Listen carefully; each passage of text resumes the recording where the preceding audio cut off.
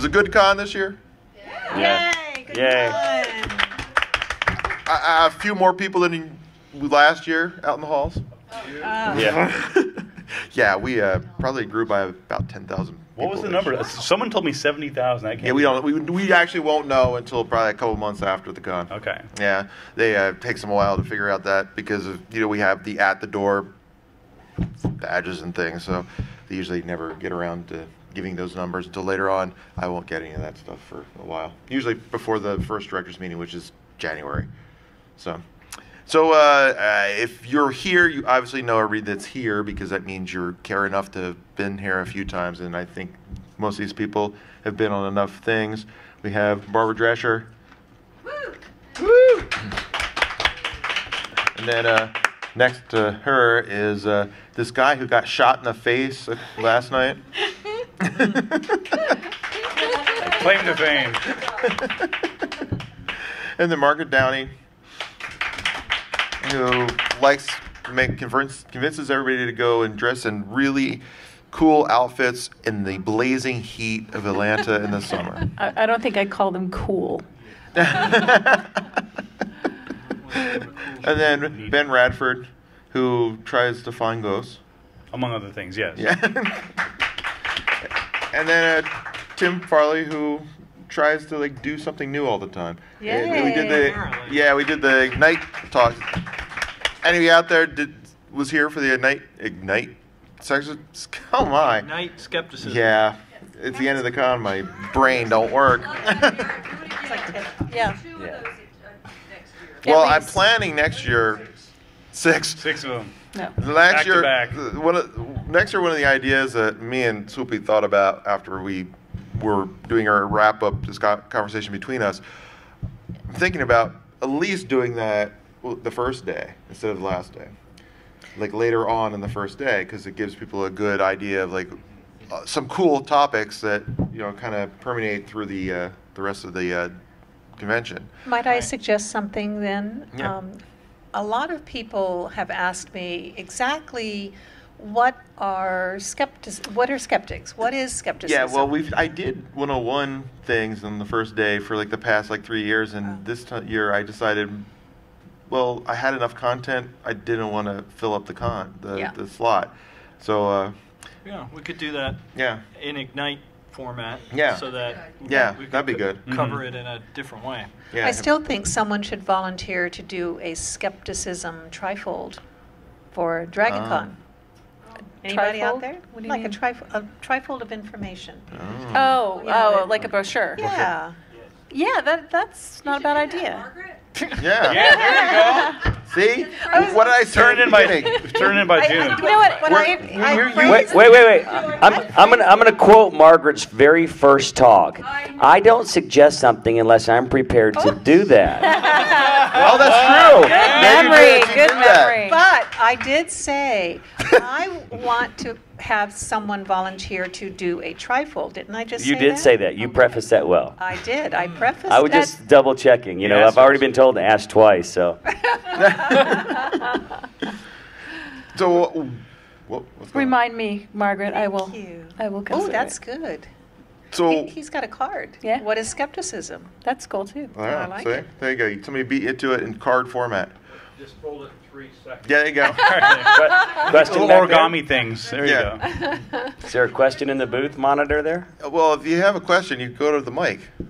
If you're back there, you have a microphone. Course, what are you doing? He's throwing stuff at. What she do? Roll it. So we have a microphone. So if anybody wants to say anything about the past, was it 4? For me, it's been 5 days. And anybody has any cool stories about things they saw or things you want more of, or guess that you think Criticism and comments are all welcome. Yeah. I love the Skeptrack, but I'm not a scientician. So one of the things I really loved was the presentation on the Templars. Yeah. And I'd like to see more talk about pseudo-history, whether it's in a lightning round or a panel, talk about historical methods, talk about myths, which are on the right and the left Yeah. of the political spectrum that affect the way people think about the future, think about the present based on their misconceptions about the past. Funny thing is, my favorite thing this year, not overall because of what happened, Lana, you're talking about Lanka Dunham. She's been coming to DragonCon. I didn't know about her for, I guess, past like almost 10 years. And she's always been, well, before they redid it, it used to be the X-Track, which is like all the conspiracy theory stuff. It's supposed to, originally that track's supposed to be about the TV shows, and they came back to that. So X-Track is now like Warehouse 13, stuff like that. But anyway, she was always pigeonholed as being the historian on the panels where everybody believes the crap that she knows is untrue, so she always had to fight about it. Somebody finally last year said, have you heard about this person? It's at DragonCon every year. I come all the time, and I always see her on these panels, and she's like really smart, knows all this stuff, and nobody believes her because they're all against the reality. And so I was like, well, cool, we'll give her an email. So I did, and she was so happy because she said she's been coming to the Skeptrack after, in between her other panels, to sit in the back because she's like, it's a fresh air because she's surrounded by everybody saying, I believe they're crazy stuff. So it was great, and her presentation was great. She gave me a list of 5 or 6 things for her to talk about, and I chose that one because I thought the title would draw in some of the woo believers so they would come to the track. But yeah, so she has a lot of other ones, and she said she'll do any of them next year. So Bring her back. yeah. She's done that for cryptology stuff, but she also ends up in... She's over there right now doing quick Wikipedia Q&A. Yeah, but when she's not there, she's always been tossed. Wikipedia, how to use Wikipedia. Yeah. It's a whole historical thing. So, secondary sources are really better than primary sources, and people don't... You're not on a mic. I don't know. Nobody's hearing you. Yeah. Can you, But yeah. if you got something to say, it's better to say it into the mic because they're recording stuff. So. But anyway, yeah. So I talked to her a little bit afterwards, and she said she'll definitely come back and do a talk or two next year. So that's great. Hi. Hello. My question is more of a general DragonCon question than specifically to the Skeptic track. I've been coming to DragonCon for the last 5 years. I love it. Every single year, the crowds have gotten bigger and bigger and bigger. What is the current thinking on capping attendance here? Okay. Nobody realizes this, but yes, we do actually have a ticket cap for DragonCon. Haven't hit it yet. And it's actually based on OSHA. I mean, it's just the number of tickets we can sell are the number of tickets that the hotels can feasibly handle safely, based on the city's thing. I would debate that. If you had a fire in the Marriott Saturday afternoon, Well, it's a safety hazard. Now, I mean, that's the thing that's very difficult to do, because no matter how many people are here, it's a very gentle balance where we try to, I know DragonCon itself tries to take the big thing, like if they know something's big, like William Shatner is this in like the Sheridan, well then they try to find another just as big name and put it at the Hyatt. So those crowds have to choose.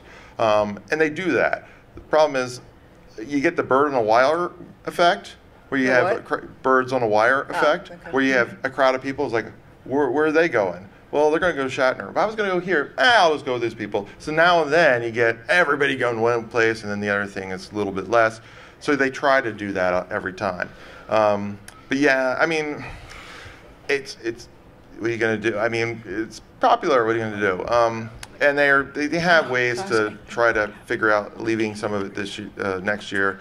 They've had some talk on some ideas. I probably can't tell you what they are publicly. But no, yeah. but I'm glad to hear that there is some dialogue going on it, because it occurred not just to me, but to many, many of my friends. This is a safety hazard. We saw people passing out. We saw, the heat, the crowds. I've never seen crowds like this. Yeah. I live in New York. This is like, this is crazy. And Why do you think I only had one large room event? Because I figured if everybody stays in one room, we don't have to because I was bad enough with lines and things. So right. Yeah. But yeah, there are plans. Just it's a big ship. and the city's a big ship too, because we have to coordinate things with the city because we're so big. And then hotels have contracts with so it's like we want some stuff at like the Ritz-Carlton is right across from the Westin. Well, we've tried a couple of times, but they have contracts with other conventions, like business conventions and things, and you can't kick them out. They have a contract. So a lot of times, like they want to do this, but they have to wait 2 years, and people don't realize that. What are you going to do? And they have some other ideas about maybe putting large room events at the America Mart, because we can't do them late at night, but that's why we don't use it very much. But during the day, they can open up some of the larger rooms at the America Mart for big room events during the day. It's a possibility. It depends on the time of year, because the America Mart is a weird beast. Well, I mean, it sounds like you're addressing the line situation for events, and that's great. But if the hotels have to let in everybody with a badge or a room key or something, it's still going to be too many people in too small a space. That's just what I'm getting at. Well, what you don't really realize, though, is the fire marshal actually pays attention to that. They've shut down these hotels before at DragonCon if they get too full. I've seen several before they stopped. Yeah, they actually shut down the hotel. Wasn't it about, I think it was 4 years ago, that they were actually going to all of the track rooms. It was 1 year where you couldn't put people on the floor. I mean, it was very, very strict. So there are years when they pay I very was close frankly attention to shocked it. the fire marshals were not coming in. Yeah, I complained about the crowds too, but honestly, I don't think that anyone here, Derek's, a track director, it's not his decisions to make. Yeah, I mean, here's an example, right? This year, because of the crowds, they made it mandatory. People, if you notice, if you're at the track room here for a while, did you really notice that, like, yesterday and today, we had everybody have to leave before they came back in? Well, they've been, at least since I've been here, they always clear the room before they let everybody in. So. By the way, there is a cap on the parade participation. Yes, that I know. Otherwise, it would just go on all day. That I know. I mean, and again, that's outside. If there's an incident, if there's if people have to there's streets. There's it's outside. I'm referring more to the crowds in the hotels, the crowds in the skywalks, where if there's a problem, no one can even get to them. And there's a lot of very flammable costumes in there, and, I think it would probably be wise to have that discussion with the higher ups. How much weight can a skywalk hold? Oh, trust me, we've talked about that in the first directors meeting before they built that, and they actually worked with the city to make sure. They actually said, well, our thing was, it was funny when they talked about that. The first thing that what's his name? DragonCon TV guy, Brian Richardson. And he stood up, he's like, yeah, you realize that they have to make this thing be able to handle a marching group of about thousands of people in full plate mail armor, otherwise you can't make the thing work. And they said, they're like, they did actually work with them. And engineering is weird because when you look at something, you can't imagine it happening, but those things are built pretty damn well. So. Thank you. I would just add that if anything, I'm surprised that there aren't more problems, given how many people are here in such a tight amount of space with 60,000 more over these hotels. I mean, I'm frankly shocked that there aren't people dropping dead every couple hours. Just with the numbers, it's just a numbers game. I mean, even if we weren't elbow to elbow, shoulder to shoulder is more like it, in the sweltering heat. Even if that weren't true, just the sheer number of people. Yeah, and also each of the hotels actually does staff police. You don't see them on purpose, otherwise it looks weird to people, but they actually do. I mean, I interact with them when I go down to turn in my keys and things. So there's more security than it seems to be. Oh yeah, and actually this year, who was it? Somebody actually came up to me, I think the first day, and they wanted to say, well, I know a group of people that would be happy to provide you security for protecting women if they have issues with harassment and things. It's like, you don't realize we actually, this year is the first year, I think, officially, even though we've in the past, I actually had a plan for it, that officially this year, in every hotel, they actually had professionals to deal with that if it happened. they had actually police and also counselors in each hotel. They don't advertise that because why would you advertise the most horrid parts of anything? But it's there. So yeah, it's like I said, you make it invisible on purpose. Like I work in the water wastewater industry, and I tell people all the time, one thing that we are reminded about is when we do our job well, you don't even realize that somebody has to do that job. So you turn on your faucet and cook at night, and you turn it off, and you never think about the fact that there's a whole group of people who make that happen. And there's a lot of work behind it. So it's the same idea. There's a lot of stuff that goes on that you make invisible on purpose. Yeah, that's true. Do we have a question? Oh, we do. Yeah. Hi. I just was going to say, thanks. It was a great con yet again. So y'all have all been to other conventions. What is done there that we haven't done here, or we don't do enough of here? What do y'all think? Well, I used to be a director at. Not you, Derek. No. Well, yeah. we heard nothing. I'm just giving you some ideas I've had. Yeah. So I used to be a director at Comdex back in the day when it was a hell of a lot bigger than this. Of course, that was in a convention center. This convention could never be in a convention center. But the thing they did, I thought was a lot better was the ticketing for the badges. Even though our new system is really, really good. It was so fast. Yeah. Oh yeah. Yeah. Yeah, but. I was there maybe 5 minutes. Yeah, have you ever been to a concert? Have I ever been? Yeah, of course. A big name concert, like you want to go see, yeah, even faster, right? Somebody just take you tear a ticket and people through. I'll scan it, yeah. I think I honestly think from everything I heard this year, from everyone I know that went to pick one up over at the Sheraton, they finally figured it out. Oh yeah. They finally figured it out. But yeah. So. I'm talking more about like panels and stuff. Oh yeah, I'll let the rest of them talk about that. Go ahead. I'll start with you. With me? Yeah. I'm not sure what to say. To me, that the questions, it's an interesting question, but every convention that I go to is different, and it has a different purpose and kind of a different audience, a different feel to it. I go to professional cons, and it's a little more like this, where there's something different going on. You have to make choices, and then there's cons where the main programming is all the same, and you're all in one room, and they're all great, but they are all very, very different. I love Dragon Con because it's not just about skepticism, and I can do stuff on the science track, and I can talk about stuff that I wouldn't necessarily, skeptics wouldn't necessarily be interested in that are just science related. But I also love being a participant as well, and I get to be a lot more of a participant at Dragon Con than I do at some other conventions. So that's what I like about it. Yeah, Dragon Con's my favorite as well. I love the fact that, when people talk to, oh wait, that's like the Comic Con in Atlanta, right? I'm like, no, it's not. I appreciate that you relate the two, and there are some likenesses, but it's completely different, and it's difficult to explain because if you look at all the different tracks, there's just so many different. So it's a great opportunity to send somebody to the website. But there's not another convention where I would go and perform as well as panel hosts, like just right off the bat. That happens occasionally, but it's rare. And I enjoy being able to talk about things off stage and the way it relates to life and my kids and so forth and stuff. So I wouldn't change anything, but I'm kind of biased because I've been coming for so long, and I feel like this is like, my people, my home, so. But yeah, that's me.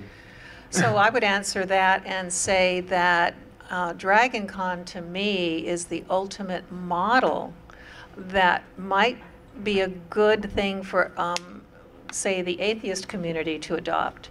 I've always pushed for a unity conference, and yes, the Reason Rally was close to that, but I'm in my head imagining where the humanists are in one hotel, the atheists are in another hotel, and they call that schisms, don't they? How do you how do you do that when there's so much overlap? Exactly, but you just kind of get all of them together at one time, and it just becomes huge and big, like Dragon Con. But I know that's just a dream. But it is a great model, you know. You've got a lot of wonderful volunteers. There's nothing like it. And when I try to explain how it runs with, 90% volunteers, it just blows people away. Because it's a machine. It's a Dragon Con machine. Yeah, I don't really have that much to add other than sort of to pick up on what Margaret said, which is in terms of the breadth of topics that are available here. It's just fascinating. There's stuff that I couldn't care less about. Video gaming. I haven't played a video game in 15 years. I'm sure it's great. That explains everything. I just there you go. But I just all the costume, that's all great, and it's fascinating as an outsider to say, wow, that's really cool, you guys. I don't want to spend more than a minute looking at it, but everybody has their own gig, and that's what I really like about Dragon Con is that, like they were saying, it's whatever you want, it's here. You want to talk about Doctor Who, it's here. You want to look at the Skeptics, and I think that it really provides a good model for cross-pollination.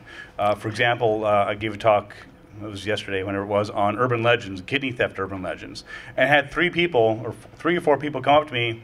They were in a group, and they said, I'd never heard of the Skeptics track. I just saw there's something on organ theft. I'm like, this sounds interesting. So I came in, I heard your talk, I loved it. This is so cool. What do you guys do? I wish I'd heard of your track 4 days ago. And so I said, yeah, here's the stuff. Yeah. And so that's the great thing is people just wandering off the street. They're here to see William Shatner. And they're like, wow, what's this science thing? Magician? That's awesome. And as you just sort of this explosion of cross-pollinating interests. I think that's one thing that is often missing from smaller skeptic-oriented ones. Even with like TAN, The Amazing Meeting, you have big names. You have the South Park guys, and you have Bill Nye and Neil Tyson, and all that's great. I mean, you need the big draw, but it's also cool to just sort of have more diverse people who are just here doing what they love. Or the people who walk in and like they come on the question mic like a couple of years ago. I remember the lady during the evolution talk, and she had a crisis of faith on the mic, and she almost cried because she got it by watching. I forget her name. She was really good. She did really she detailed why evolution is absolutely a fact, and this lady was. She actually said she came to figure out how she could use what she would learn to prove it even more that, design made it work, not evolution. Mm-hmm. And she actually I gave her credit to get on the mic and actually say, I came here thinking I was going to figure out better ways to argue against you, and now I actually get it. Wow. Yeah. Wow. Yeah. And she was starting to cry on mic. Yeah. Yeah, it was really, that was the weirdest feeling for me. I was like, inside, I was like, yes! And then I was like, but then this other part of me was like, I felt so bad for her because you could see it. It's darkest before the dawn. Yeah, yeah. But yeah, but that's what you're talking about, that she would have never even come to something like this, but it was right here. So she just walked in because she was over from the paranormal track. God Center. Yeah, there you go. Clearly. I actually wrote a blog post a couple months ago that was in part kind of to answer that same question. It was about some of the events that I've observed, other events that aren't in the Dragon Con vein but are more in the skeptic vein. And some of the experiments they were doing with how they were running their events. And I was just kind of drawing attention to, hey, look, this event is doing what this event is doing and stuff like that. And at the end of that post was where I talked about Ignite and Pechakucha. And that was what led to, I mentioned it to Derek, and he's like, yeah, we should do that at Skeptrack. And so we implemented one of the things that I thought would be a cool thing for an event to do. But the other cool thing that I mentioned in that is another thing that I've seen at tech conferences is, and it might not work too well at Dragon Con, this would be more for the familiar conference where you have meetings during the day and then food and drink at night, and you don't have programming running quite so late as you do here. You mean the entire time? Yeah. But what they do is, and it's called different things sometimes, but generally it's called birds of a feather sessions. Oh, yeah. And the idea is that inevitably at meetings like this, one of the great things about it, beyond what's going on up here, is the fact that people get to meet who wouldn't have met otherwise and say, hey, we have a shared interest, let's start organizing this thing. And then you find out that projects have gotten started because somebody had a conversation in the back corner there. And to facilitate that sort of thing, some people will have, unofficial meetups. Let's meet in the Hilton restaurant at 4 p.m. tomorrow. Anyone who is interested in, doing language translation of skeptic videos. We'll all get together and we'll plan out how we're going to do that project or whatever.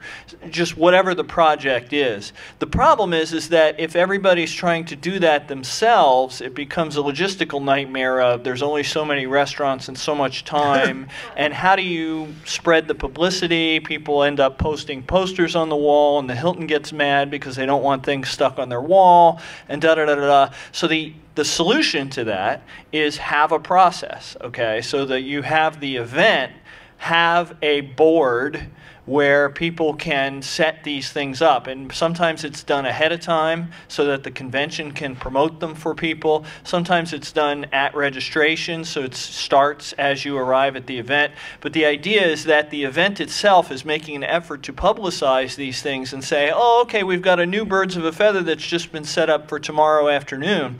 And then sometimes they'll also allocate room space. So like if you're having meetings 8 to 5, the rooms will be sitting idle in the evening because most people are in the bar or eating their dinner. You'll allocate some of those rooms and say, okay, you can block out a room for your language translation meetup or your handicapped access at skeptic conventions meetup or whatever your Birds of a Feather session is. And people do those sign-ups and set those things up and get those new efforts and those new things started in an easier way while everyone's in the same hotel together.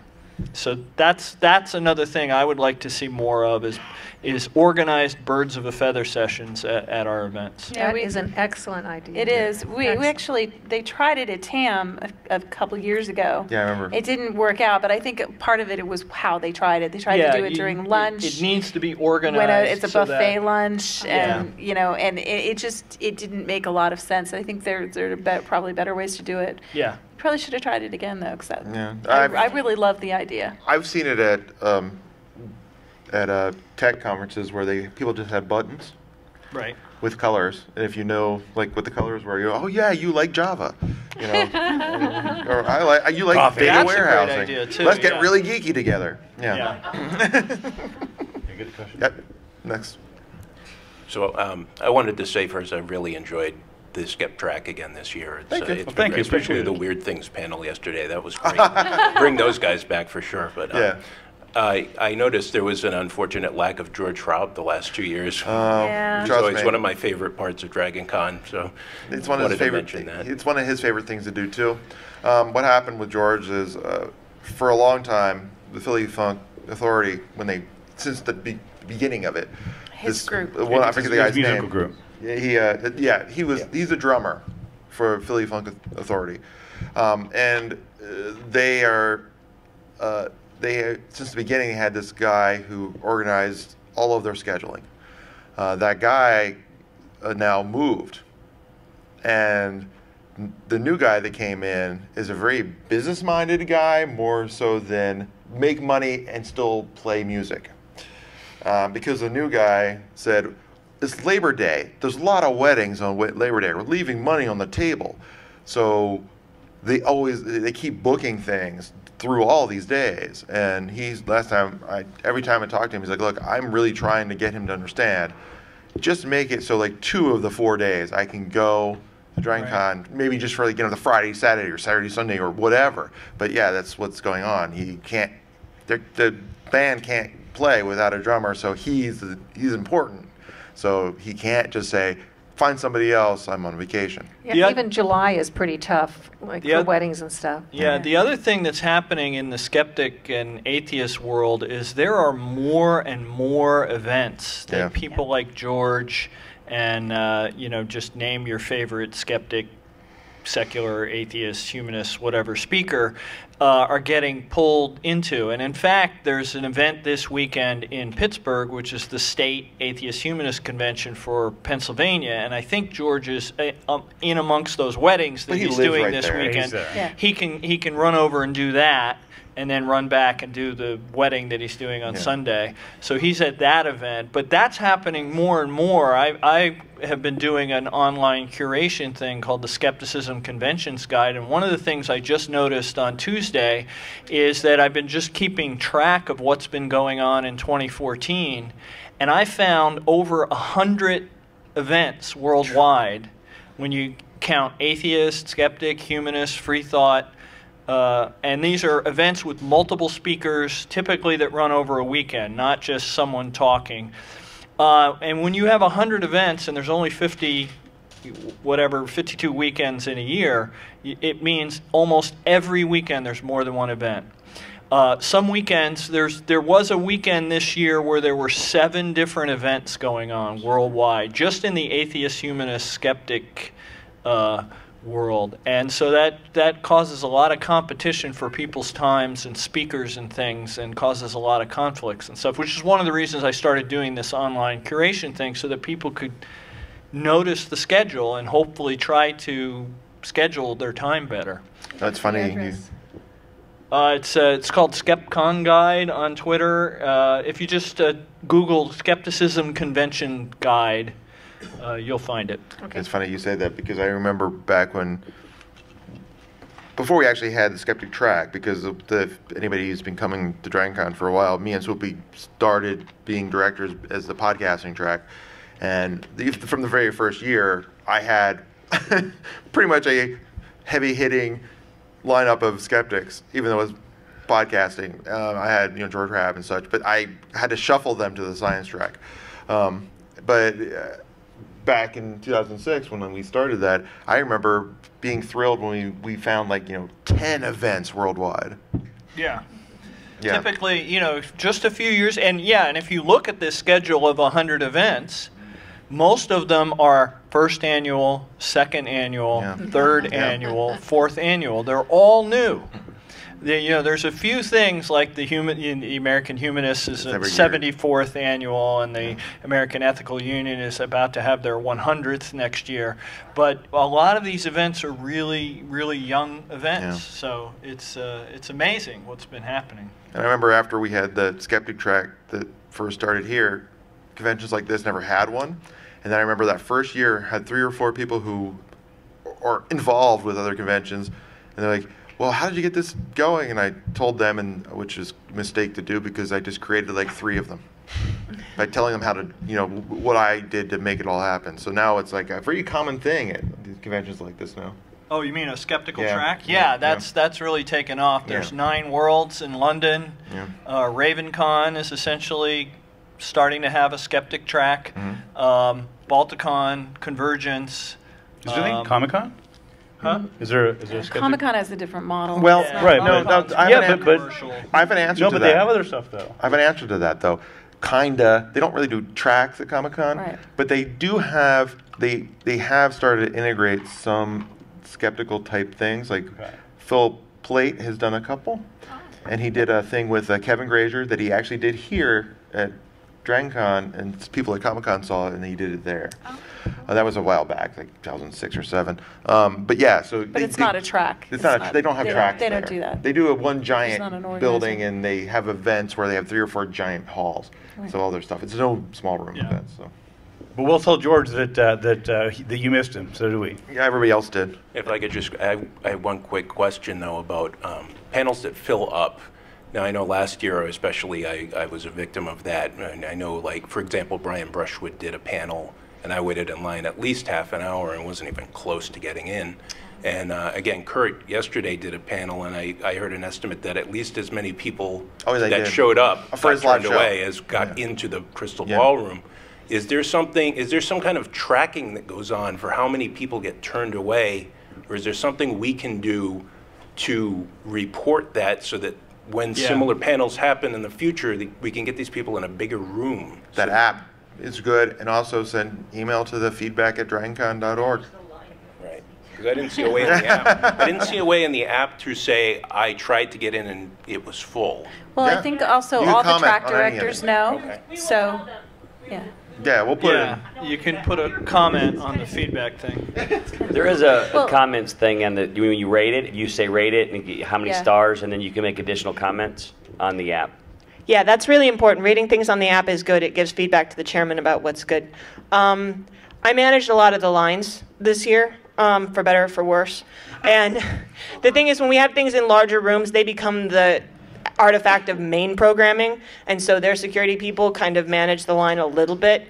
But every line, the amount of people that came in, the amount of people that were turned away, also the number of people that came in, it's all tracked. They actually have monitors that go around and they note percentage of room full and things like that. So they know, and that's how they give people either bigger rooms or smaller rooms, depending on what's needed.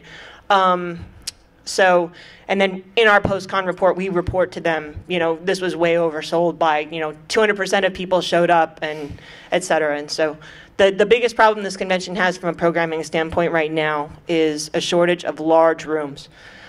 We could have put everything in the Crystal Ballroom and then used some of the bigger rooms, but they're just not available because they need them for people like Patrick Stewart. Yeah, I was actually surprised. A couple months after the convention last year, the first year we actually had the app with everything in it. The app actually came out of this track. we were the same app used to be just the Skeptic track, and then I hooked up Pat Henry with the guy at Core Apps, which happened to be Jeff Wag, if you remember. Oh, Jeff. Yeah, he worked for them.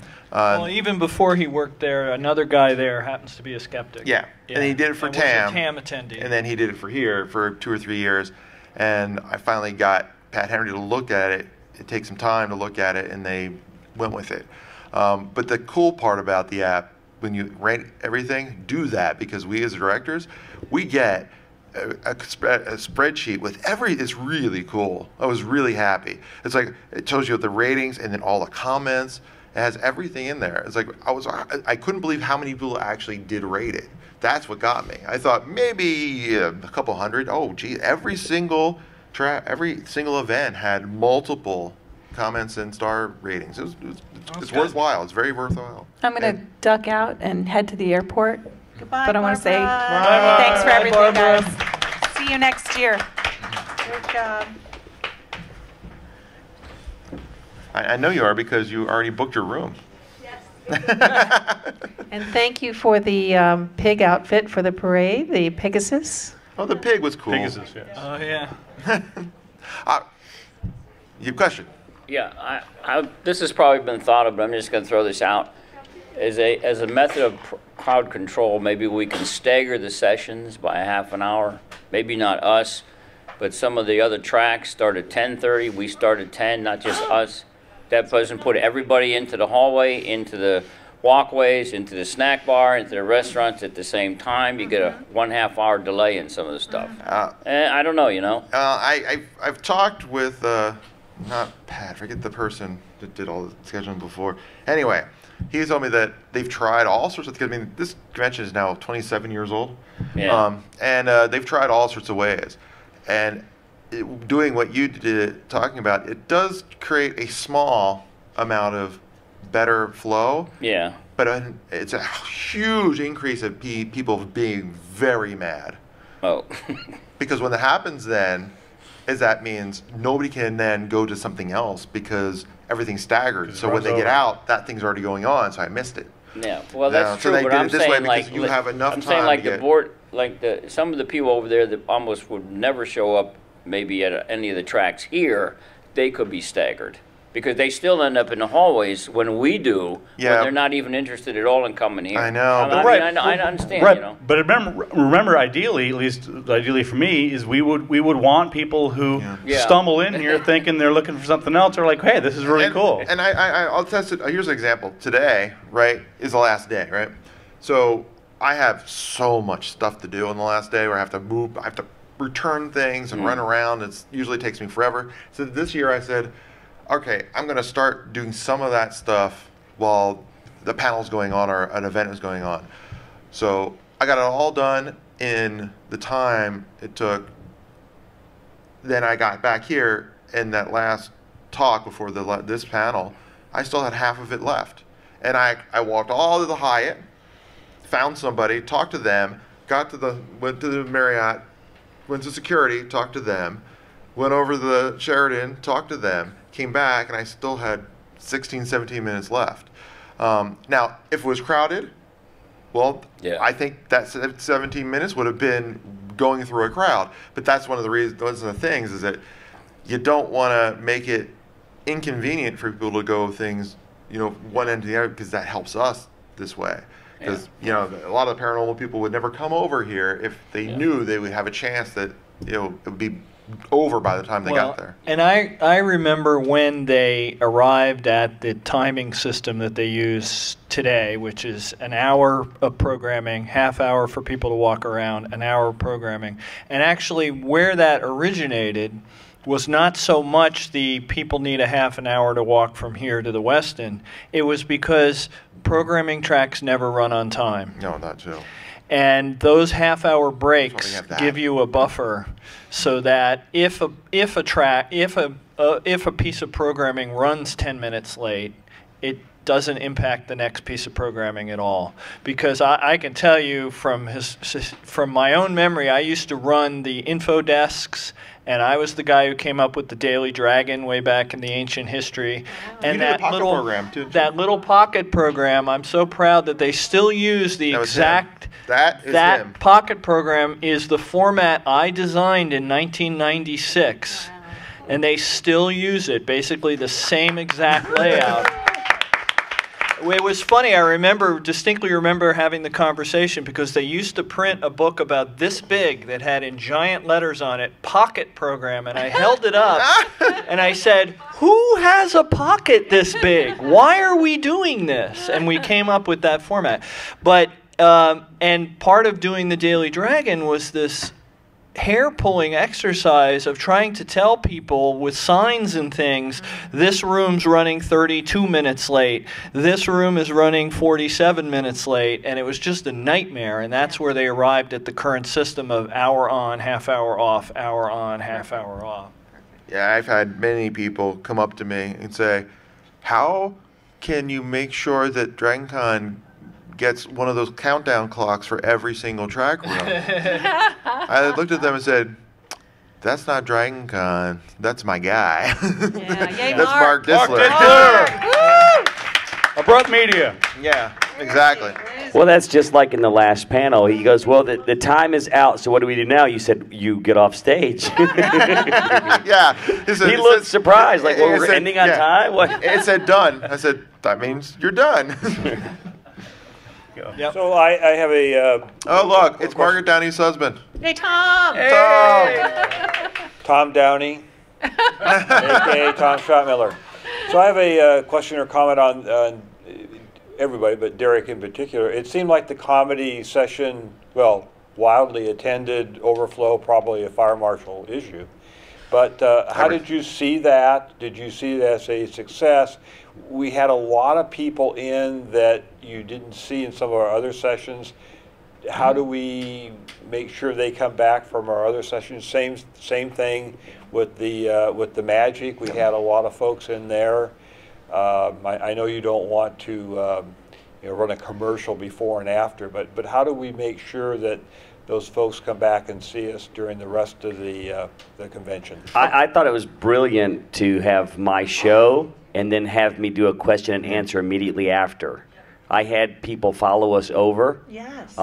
You obviously, there's 1,100 people show up to the magic show. They're not all coming over here. We don't need them all. But if we got 10, 20, Yeah. And I know Derek had to have thought that out ahead of time, because that's not a mistake. That's not coincidence. Neither was the comedy show. That wasn't a mistake either. They did that on purpose, because I had actually, that comedy show was 3 years in the making. It's was set up and canceled, and this finally it actually happened, and it was because of getting all those guys that came was a pain. And this year they all were like, okay, we want to do it, and I've been trying to get them. Most people inside baseball, there's guests like Margaret's a guest, Curt's a guest, but you are professional. Now, there's not much difference for you at all, believe it or not. The difference is in the back end. So as far as DragonCon's resources, professionals are easier. So I was lobbying for the past 3 years. Look, I want to have this comedy people, and they were like, well, yeah, but it's 6 or 7 people, which is they don't like to have too many professionals and guests because then there's yeah, there's a cap on guests, and this all came about 5 years ago now? I don't know. Yeah. 400 in the whole Yeah, if there's a few years in a row, they realized this trend where they had all these guests, and you go back in time, you look at the guest list, and it was huge, and less than 50% of them were actually on any programming at all. Seriously. So that was the last time it happened. It was 40 or 50% of the actual guests were even on a panel. Wow. And that's when the board of directors said, we're cutting off. You now only have a cap of 300. And then 400, is it 400 now? Yeah, that's right, the 400. And then I wonder if it was the index in that Pocket program, which I originally had to create out of a database, possibly got them to start noticing that, because we put that in. There's an index in the back where you can look up a guest. Of course, now you got the app. Yeah. But in the old days, you didn't have apps, so it's where can I see, Curt? And you can look up his name and say, okay, he's going to do this on Friday and this on Saturday and da-da-da-da. And, inevitably there would be somebody who, oh, look, they're not doing anything. Yeah. And then that year, about 2008 or something, it was relatively recently, but not yesterday. But yeah, so they decided, the board of directors said, we can't just give people passes and just not do anything. Right. So they made a cap. But then, after that first year, I was definitely one of the people who actually went directly to Pat Henry and said, we need something else, because the deadlines for what becomes a guest is really strict, but yet people like Tim Farley, right? They shouldn't have to not come to the con, but yet maybe he's not a guest, but he needs to be here. So they made professionals, which is just basically a guest with all the stuff that you don't give a crap about because you don't care. It's the professionals are basically all you get is a badge. Nothing else. You don't get access to the green room. You don't get all the free benefits and all that stuff. So, well, I just add, I think part of the question was how do we increase the attendance for that sort of thing. One idea that might work, or maybe this has been tried before, would be to have a flyer that lists everything on the track. Now, yes, that information is available as an app in the program, but why couldn't we just have somebody at the door handing out, just doesn't have to be anything complex, just a one-page thing that says, because if you're here for this, hey, if you think Curt's show is good, if you think Radford's show is good, here's the rest of it, because people don't. I mean, yeah, of course there's a sign outside. Yeah. Why not just hand them a? Well, it's a matter of money. So you want how many flyers? You want the meat space version of the Amazon. If you bought this, you might be interested in going to this. Well, yeah, why promote the whole track? Why not? It'll cost you, $50. We can have. It would be a good feature for the app, though. One for every day. Once you star one event, the app should start suggesting. That's a great idea. Why not? It's a lot of work for Swoopy and for Derek. No, I have an idea to make that work, though. Oh. Now you gave me an idea. Okay. Oh, good. Cool. We can make slides that run before and after the events for what's. Well, we do. Yes, but no, make it relative to what's coming up next. Customize it more. Yeah, so it's not just what's next, just but what there's if something you like about this. having it in your hand. Yeah, I guess. Yeah. I'm just saying. I like like the idea. I'm just trying to figure out the best way to do it. Even if you just limit it to something that's like the comedy show. Yeah. If you said, hey, we've got thing at the back. If you like these guys, they're also going to do a panel at 3 o'clock on Saturday, and you can get a card at the back to show you what room and everything. And if you like that, come see the weird things. Just a little cross promotion. I mean, you know. Good question. Oh. I just want to make a comment. I've been to conferences lots of different places, and everybody sitting up there is so approachable. And I think you guys did a really good job of being able to have not only the dialogue for the Q&A, but hanging around, or you run into somebody in the hallway and they're very willing to have a conversation. And I think that's very important for PR as well. Yeah. Well, I'll be very honest. I love that too. But even before I was doing this, it's kind of a thing about DragonCon. They actually, they don't re-invite guests that aren't that way. Even if they're a huge name, they won't. Because of that, they want the guests. Here, it's a perfect differential. You go to Comic-Con, it's a perfect example. It's a convention, you watch the people on stage, you'll never get to interact with them. And they don't like that here. They really want no matter how big the person is. If you saw Leonard Nimoy at one of the big panels, you will see him walking to the elevator like anybody else. And I saw it. In the years we've been here, Benita literally bumped into Ernest Borgnine. I literally bumped into Alice Cooper. I've talked to Lou Ferrigno twice. I mean, it's just... And that's... Did he? That's No. That's DragonCon. They do it on purpose. And guests that get a bad rap for not doing that, they don't re-invite Of all people, I once had a conversation with Timothy Leary at the elevator here at DragonCon. He was a guest one year, probably 15 years ago. Wow. Are you sure that really happened? Yes, I am really sure. Are you I mean, for example, like Leonard Nimoy, as you brought up, a few years ago, 3 years ago, he was here, and I actually had him on an event with Daniel Loxton and Ben and Nimoy, and it was going to just be about what do you call it? In Search Of. In Search Of, yeah. It was yours. Ooh, swoopy. All right, so I put on the schedule. Get that on the record. Yeah, and it was her idea, and I was like, "This is great." I put it on the schedule. Swoopy's idea. And I loved it. You know, Dan loved it. I'm like, yeah, I'll be on a panel with Leonard Nimoy, absolutely. And then about 2 weeks before, well, a week or two before the deadline for the schedule, I went in the thing, and it said, you have an alert. I looked at it. I was like, why'd they get rid of it? So I called Pat. At that time, Pat was still the chairman. And I said, what happened? He's like, Nimoy's people said he can't do that. He's focused on just Star Trek stuff. It's like, you know the reason why I really, really wanted to do that? Swoopy read an article where he even said the interviewer asked you while you go to these. Yes, exactly. The interview person asked him, well, you love going to you say you go to these conventions all the time. What do you love about them? He said, yeah. Is there anything you would love to do differently? He said, I would love it if one of these big conventions would have me come and talk about any one of the other 1,000 things I've ever done that everybody knows about. Yeah. He's an artist. He's an artist. Right. He's a photographer. He's a writer.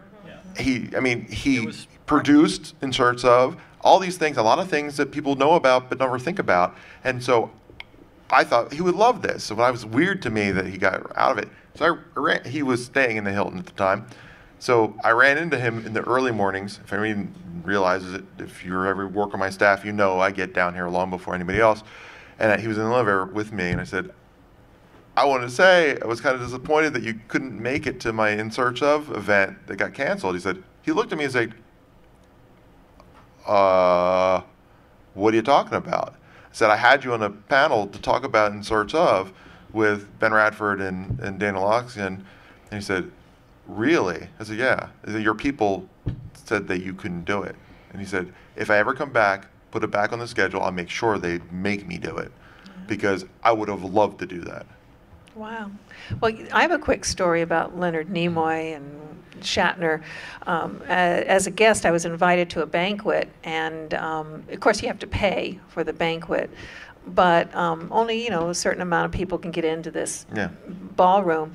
So I went ahead and paid for it, and I was sitting at a table basically right next to Leonard Nimoy and William Shatner, and there was a bodyguard that said, no pictures, no pictures. Nobody could go up and get their picture taken with them. So I had the clever idea of saying, oh, take a picture of me and in the background was Leonard Nimoy.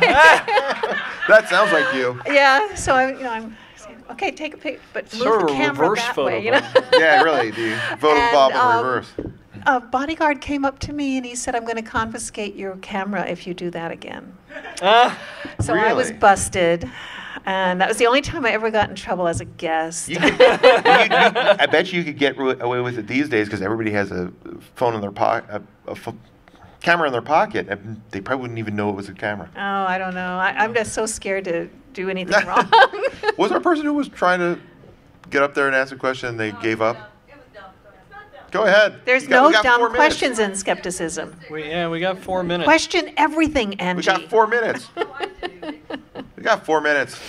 All right, I don't know. I just did. Look, my watch says 3:30. But so you were talking about doing the panel. One of the things I really like is having the sign outside that has the list of what's coming up. Yeah, they do that for us. My point is that if you had something like that in the back of the room, people could see as they're walking out what's coming up, so they can say, "Oh, I need to mark that for tomorrow," or whatever. Well, that's why we put on the screen. No, but it's Yeah, I see what you're saying. But it flashes through so fast, yeah. and you can't look at the whole schedule at the same time. Right.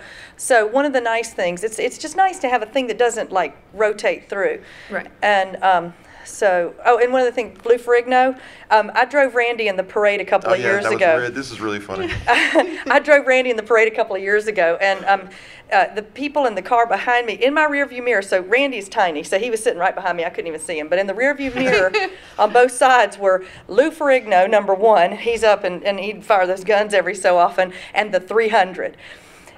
Boy, was it hard to concentrate on driving forward. Aunt Randy kept hitting me with his cane going, ice front, ice front.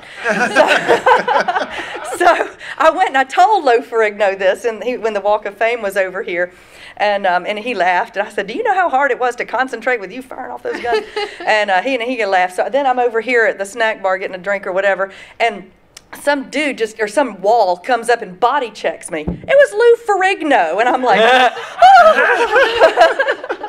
Well, it's funny. Well, also at the after the parade, the same thing we did last time, the first time. This actually was the first time, wasn't it? No. Well, officially. Yeah, officially. Yeah. Unofficially, I kind of barraged you. Yeah. Anyway, that time we had everybody up here, and James Randy's takeaway was that story, but he said. And the other thing I found really entertaining is I thought everybody in the parade hated me. Oh, right. Because everybody was yelling for Lou Ferrigno, but all he said was Lou. Yeah, so he kept thought saying everybody was that. saying boo. And he thought, why is everybody booing me as I drive by? Well, he kept asking us. He asked us a couple of times, Yeah. what are they saying? Are they saying boo? Are they booing me? Yeah, that's like, he was like, why am I being booed? That's right. That's right.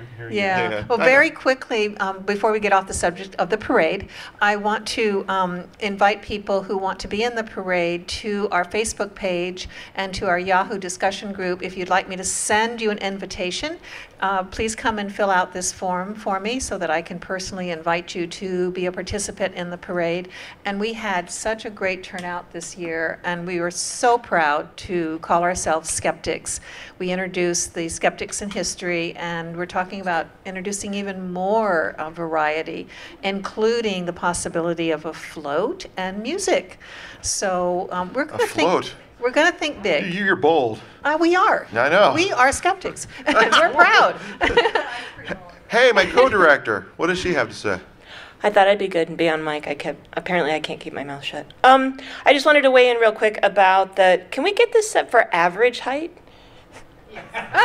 Remember, you're as tall as I am. We're not average height. Grab that thing and pull it up. Oh, I can That's fix a it. very It's just sensitive mic. You don't need to bend down. James Randy would have to jump to talk in it. You should have got a picture of James and Lou Ferrigno. Oh, yeah. In any case, just a comment about the getting people in for the fun stuff and the important stuff. And I think we actually had a lot of really good examples, though, of stuff that wouldn't necessarily be considered, as exciting as the comedy show or a magic show, where we had more than capacity things. David McCraney came this year. He was the author of You Are Not So Smart. Yeah. And he gave a pretty detailed talk, and that room was completely jammed. It was jam-packed. And I probably, it was a 200% capacity. We turned that many people away.